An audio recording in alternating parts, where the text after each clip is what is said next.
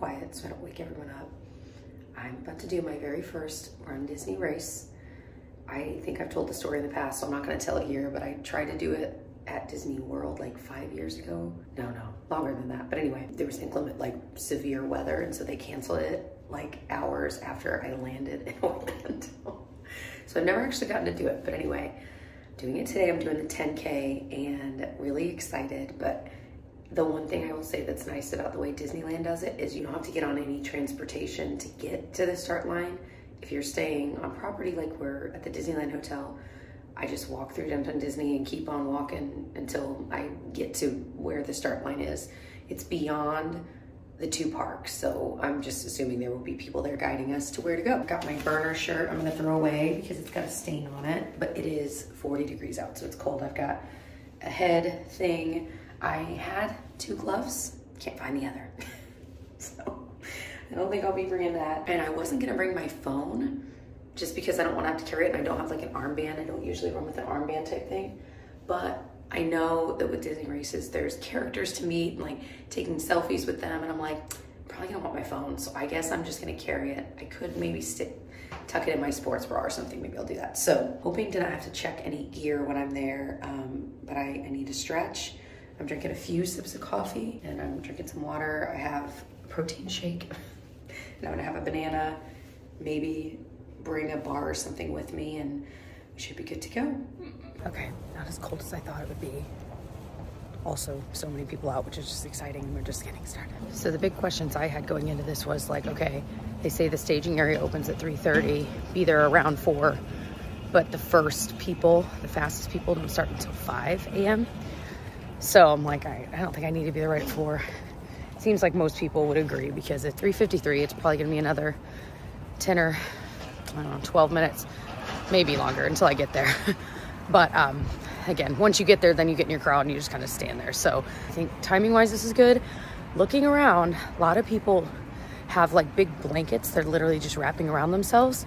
And I'm assuming they'll shed them at the either starting line or soon after, which is smart.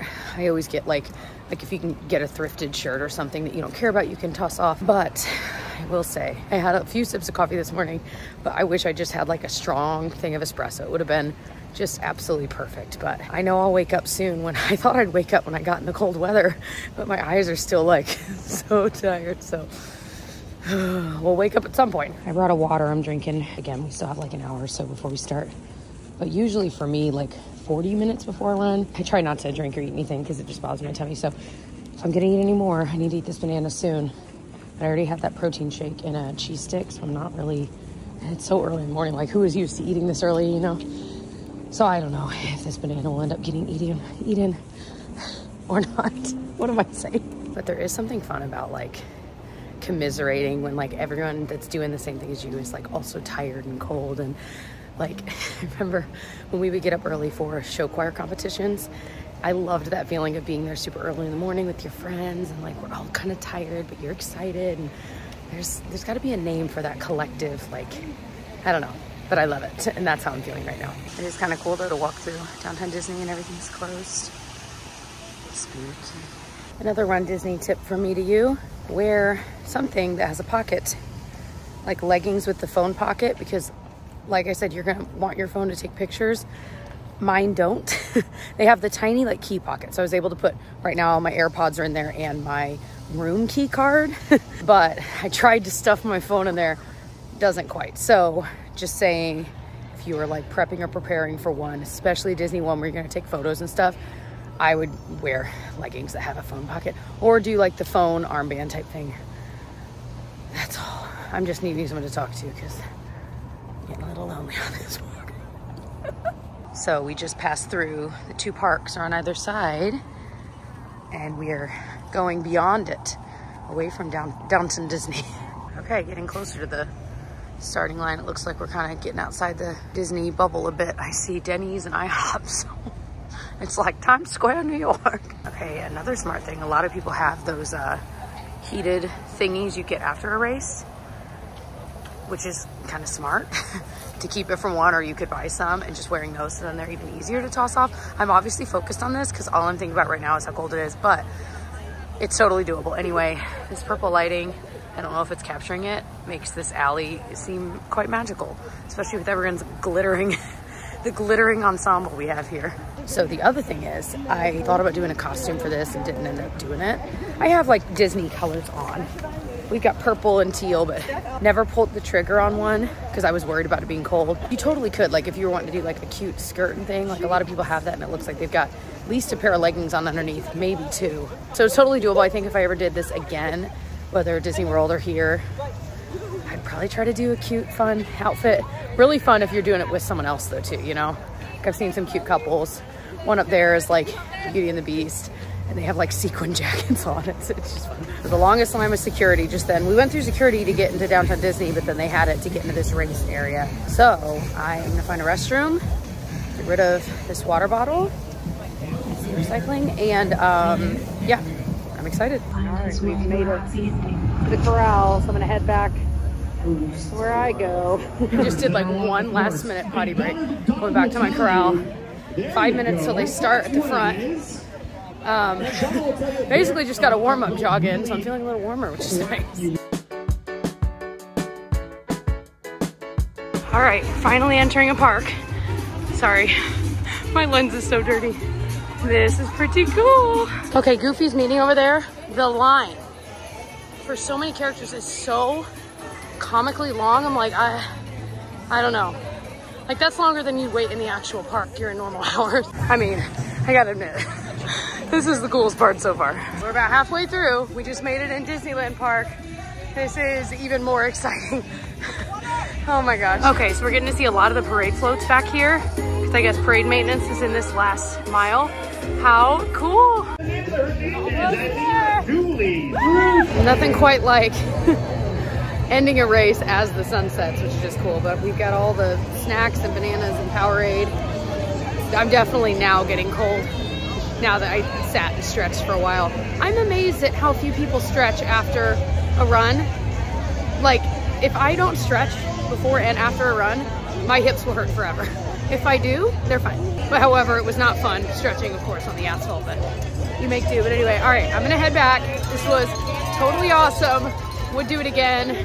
One of those races that was so easy to complete, even if you don't run, and your mind is not really on the running much because you're so busy looking at all the stuff. So 10 out of 10, totally would do again, totally recommend. Well, I thought about popping into Starbucks, but I think I'll get coffee in the room. I think if I planned better though, I could have done like mobile order and then it would have been ready. You can always tell when I'm cold, my nose gets so red so quickly, and both Genevieve and Felicity's, their noses get red like instantly too when they're cold.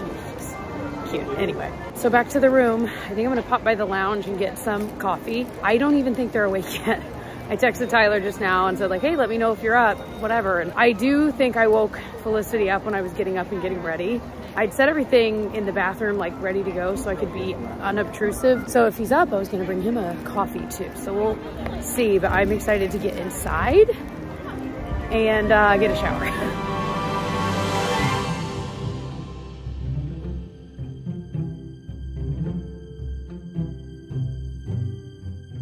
Okay, we are finally heading into the park. You've obviously been vlogging this morning. I feel like I've been up for 15 hours. I am you caffeinated. But we're headed to, I don't know if we mentioned Michael and Cher coming into Disneyland today, so we're about to go meet them at the gate, and then we're gonna be in Disneyland. I've been here for 4 days, and I still haven't even seen the castle, so. Yeah, you haven't been in Disneyland Park? No, very excited. It's crazy.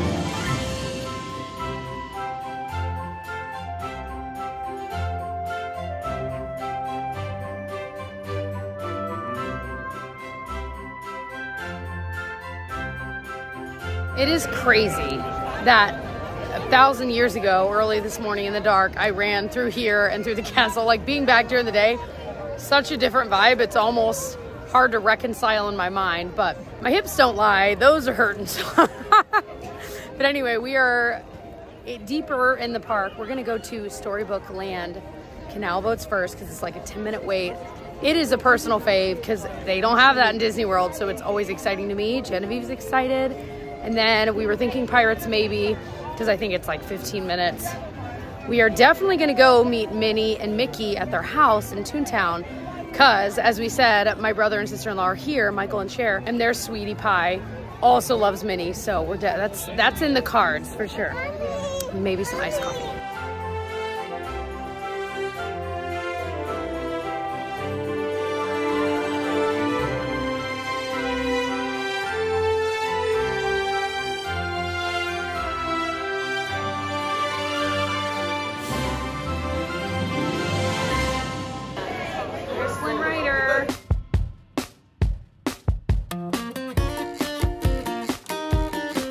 Okay, we're waiting to go in Minnie Mouse's house. Ooh. Golden Girls vibes.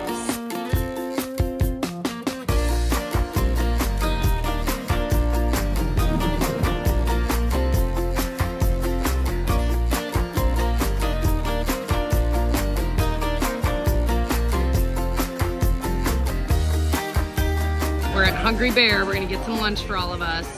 So cute. They have a decent kids menu too, and they've got that taco meal again, which I think is so genius. Just telling Michael, I did not realize when they say Hungry Bear, it's the Country Bears. So close. True. That was pretty good. We both got the spicy chicken sandwich, and it was really good. Yeah, and the kids meal options are just nice. Say Hungry Bear? Yes, yep. So we're gonna go try to ride Pooh Bear because all of the kids we know will like that. Hopefully it's not too long of a wait. And then we'll see what we get into. We were just looking at the sailing ship Columbia. We might get on that because that would be fun. It's right there.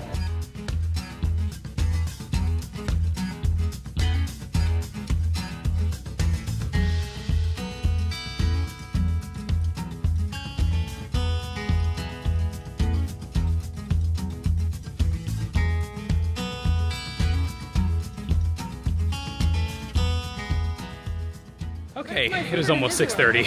We finally just wrapped up nap time. So we're gonna go back. I'll be there for a couple hours, probably 3 hours, and then I gotta go back because I gotta get my stuff set out for tomorrow and get it all ready for the half marathon.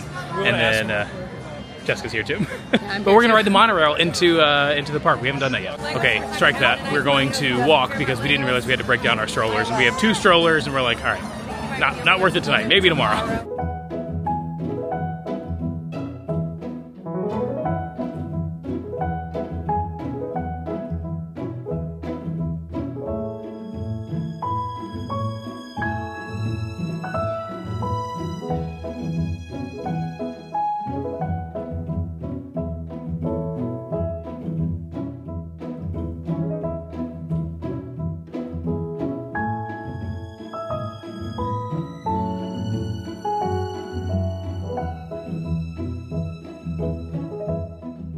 Once upon a time, a kind and lovely princess named Snow White had a wish, but her wish was not meant to be. For the cruel queen, envious of her beauty, commanded she be a humble maid.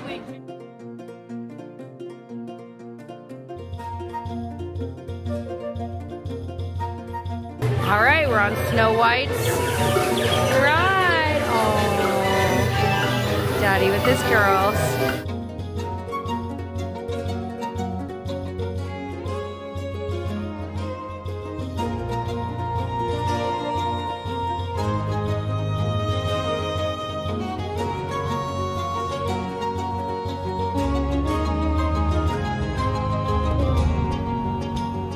We're doing the Sleeping Beauty Castle walkthrough.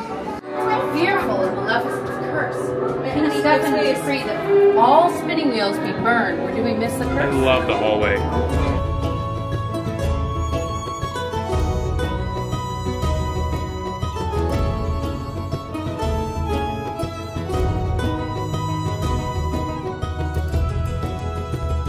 Okay, we're trying to eat at Tiana's Palace, and so we're just over here, and they've got some sort of show going on. I don't know what it is. Is it just like a Princess and the Frog storytelling kind of thing? Okay, the exact second I walked over and stopped to film it, it's over. Cool though.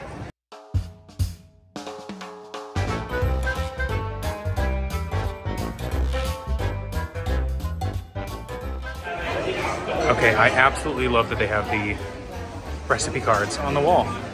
It makes me so happy.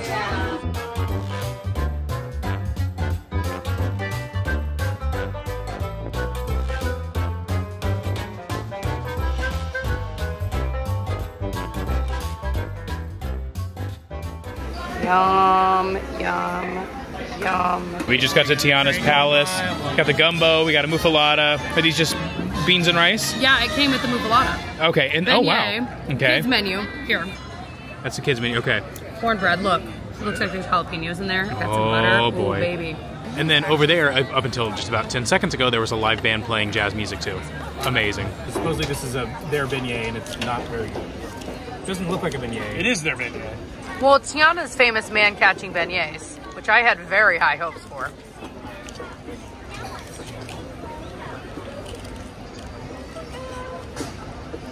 It's fine. It's just not a beignet. I don't feel like. It's like a cream-filled Lemon square. donut. Lemon bar. But it's lemony. Yeah, but it's got like this like lemon custard in it. Yeah. It's not No what I powdered would consider sugar. a beignet. No powdered sugar. Which again, I'm assuming they were trying to go like outside of the box for this, but be it's fair, just in the- a little too far In the movie, outside. she puts powdered sugar all over the thing. Wait, that's I'm right. saying. I don't That's think so I wouldn't true. call it beignet. Yeah, I was not a huge fan, and I even like lemon desserts, but that was not a favorite. No. You're in between for pirates.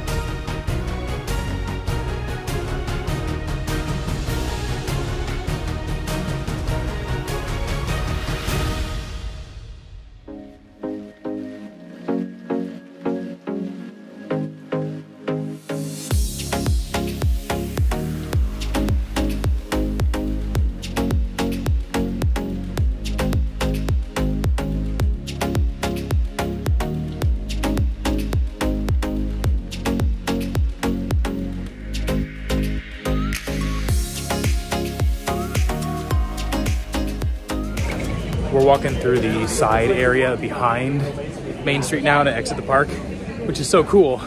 We've never done it here. Obviously they have the area in Walt Disney World we've done before, but never done it over here, and it's kind of cool. You just saw the some Jungle Cruise boats over on the side and stuff. It's fun. Girls are out. It's like 9:30. We got to see the like fireworksy show, if you will. I was hoping to be back at the room by 9. But I'm Well, glad I stayed to see that was the cool. little fireworks show. That was cool. Yeah. So we are. Well, I'll get the girls to bed so you can kind of get your stuff set up. Yeah. But back to the beignet at Tiana's Palace. First of all, I want to talk about it. That food, the food was incredible. Yeah. Incredible. The muffalata sandwich, loved. If you like olives, you will love that sandwich. The like Not gumbo like with the Central chicken Roasted and good, like in New Orleans, but probably one of the better ones. it was good. The gumbo with the andouille, I think they were like out of their house gumbo, so what we got was it was really, really good. Definitely had a little kick to it, but not too much. Like, I don't like spice. But I would recommend, if you get that, get the cornbread. It is sweet cornbread, and it was so good. And it is a little spicy. I was eating it, having a bite of cornbread. Lissy was loving the cornbread too. So, but yeah, that beignet. We were even watching them make it, so they weren't like old or anything weird. Like, I watched them make the one I grabbed. It just, yeah. Wasn't your favorite, yeah. Yeah. I think I just like a traditional beignet is all. Yeah. But the food, I would totally recommend. So We did get a churro, yeah. so it made up for it, you know. Disneyland churros, so much better. I do think they're better. Anyway. Thought we dropped something. All right. Well, We're going to sign off. see you guys in a couple hours. We love you. Bye.